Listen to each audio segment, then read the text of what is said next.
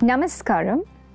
Body odor is a fairly common condition, especially in hot and humid climates. Since it predominantly occurs as a result of excessive sweating, body odor occurs when the bacteria present on our skin breaks down the protein and acids in our sweat, releasing an unpleasant odor.